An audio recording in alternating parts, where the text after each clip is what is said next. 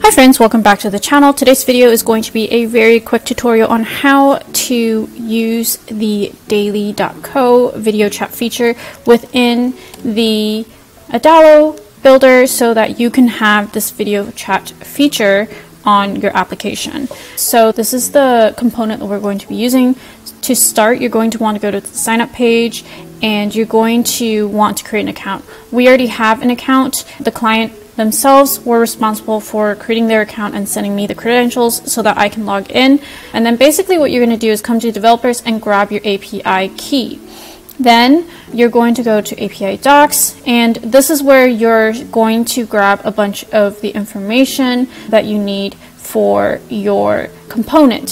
So now that you've done the first step, which is create an account, log in, grab your API key, we're going to come into this app here. So I've done it once already, but now I'm transferring the application over to my client's account on Adalo, and because of the way Adalo works, they say that custom actions cannot be copied over, so I now have to redo it, but no worries there. It's a great opportunity for me to create this video. So anyways, let's first talk about the flow of how this all works. So someone is going to come to a page and it's obviously going to have another user's information. So the most basic components are going to be name and email. Yeah, those two are the most important things that you're going to need. So then they're going to click on this book a call button. It's going to bring them into this screen right here. So you'll see here that we have conversation title, conversation description, and the date. This is mostly from the plugin itself. So when you go to the marketplace and you download the daily.co plugin, you can clone this into your app. And the magic that happens is going to be this button here. Again, you're going to paste your API key here. So I'm actually going to copy and paste that information into this right here. Book a call, it's going to come to create a room. Okay, API key is here. And then you're going to go into this and you're going to set it to private because you want only the person that have been booked for this call to be able to come into the video chat. So you don't want to have it be public, but if you do want it to be a public event of some sort, this is where you would make it public.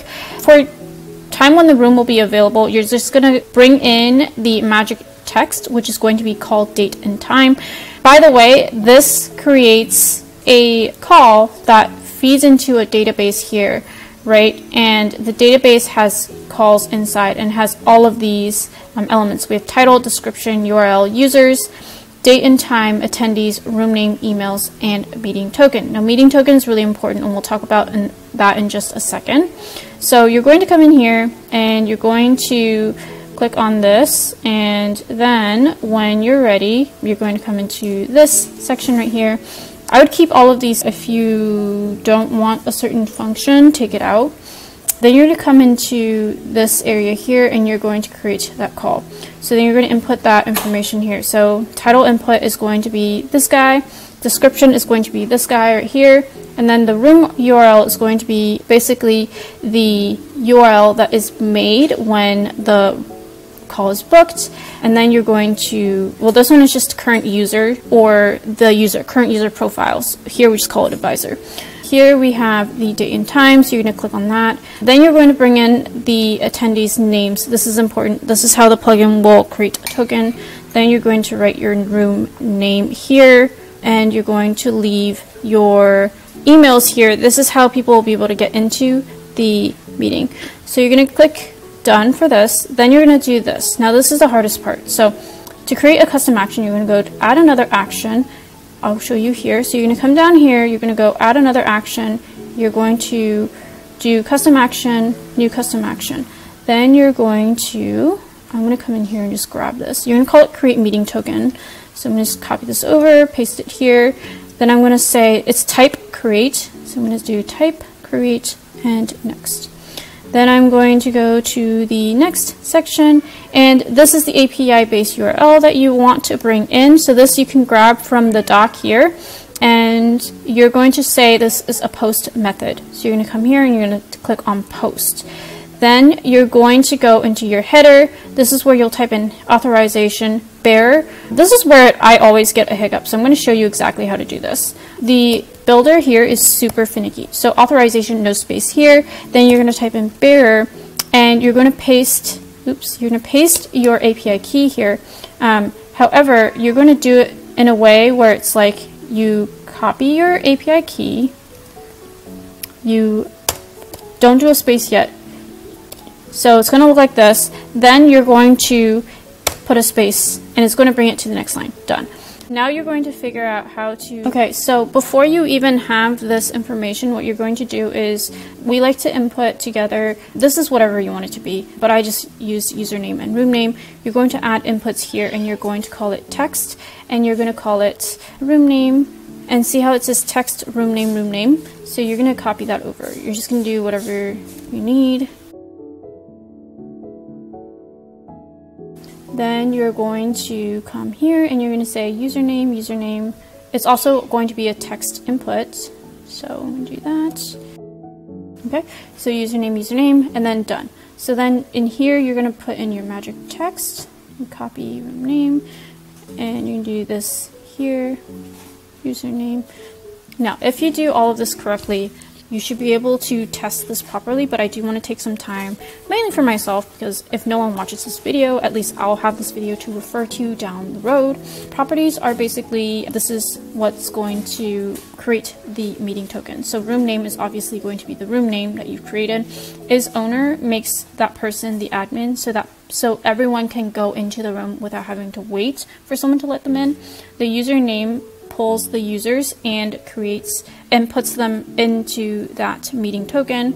Start video off is just like it's very obvious. It just makes sure that their video is off when they go in, and then start audio off also turns off their audio when they first come into the room, which I think makes sense, so I left that on default.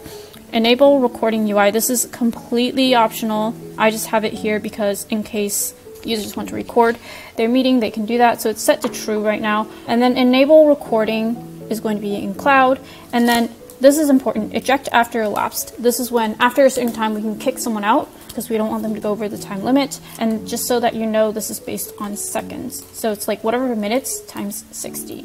Okay, that's how this is going to work. So if you did this right, if you run the test request, it should come back correctly, meaning that it has created the correct meeting token with your magic text. So now you're going to click on save custom action. So now it's saved, and here for your username you're going to pull in, so I'm going to go back. I'm just going to exit out because I didn't do any updates here, but for here you're going to write in the name. So you're going to click on create room button is going to create a name, so that's the one that you're going to pull in and do that. So components, room name, then you're going to do room name, so it's going to be logged in user username. They're the people that booked the call, so you're going to do that. So do that. Oh, sorry, this is backwards because I did it backwards. So you're going to do the corresponding username is going to be logged in users username. Room name will be the new component. Nope, create room name. There you go. Okay, so now you have done the first part. Now you have to do the second part. So then everything else is set up, and I'll walk you through the actions really quickly. So first thing is it creates a call for us. So we went over that. Then this one updates the call with a second user.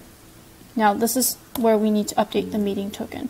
So you're going to come in here and you're going to grab the new calls meeting token.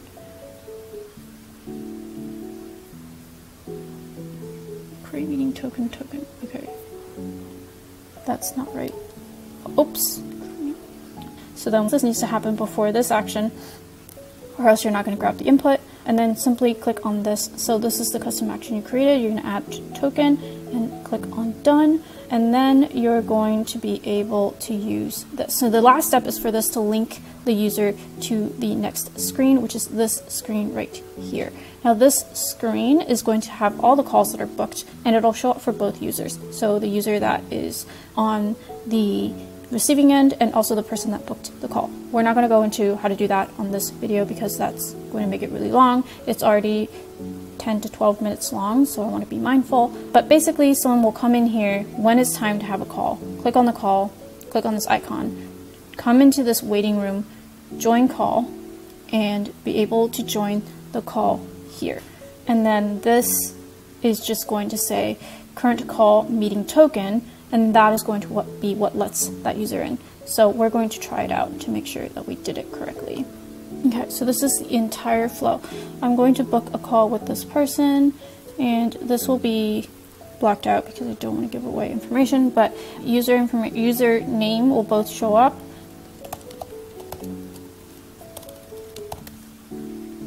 I'll type in the name and I'll pick the date. So it'll be today is 10:10. Okay, AM, okay. So that time is correct. Then it will take me to the next screen, which is this one right here. And then I should be able to click on this to go in and join a call.